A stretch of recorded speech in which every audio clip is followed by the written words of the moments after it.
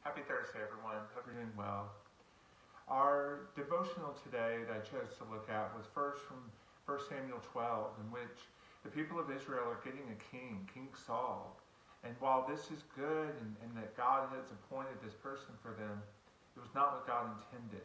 The people cried out to God to give them a king, to somebody who they could physically see and follow. But Samuel reminds the people that while you may have this earthly king, it is God who is your Lord. It was God who rescued you from the people of Egypt. It was God who provided for you all along the way. It is God who is giving you this land in which you are in now. And so while you may have a king, it is Lord who you need to serve and follow and to follow his commandments and to seek him and to love him and to respect him. And that turning from any other way other than following God will only end in less than the life that God wanted for them.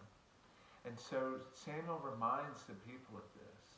And so then we jump ahead to the New Testament in John 18, in which we read about Jesus being arrested. So this is these troubling times that we wrestle with during Holy Week.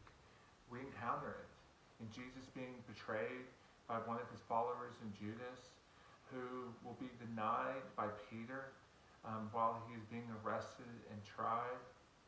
See, Jesus was the king who the people always needed. It was God, but it wasn't the one that they were expecting, that Messiah, that anointed one. And so because Jesus was unsafe. Jesus challenged. C.S. Lewis wrote about this in a way in his Narnia series, specifically the line "The Witch and the Wardrobe," in which, when describing Aslan, one of the characters, Mr. Beaver, says, "Safe. Don't you hear what Miss Beaver tells you? Who said anything about safe? Of course he isn't safe, but he's good. He's the king, I tell you." So during this holy season, when all you're looking for and all that you're seeking, be reminded of Samuel's words.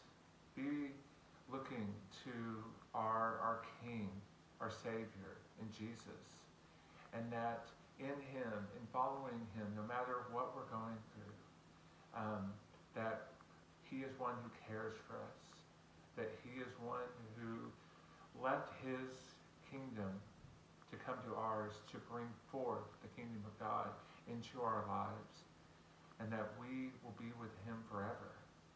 What an amazing gift.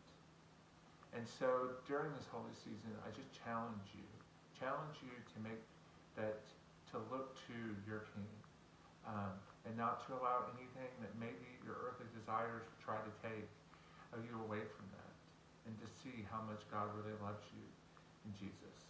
I hope you have a blessed day. Thank you.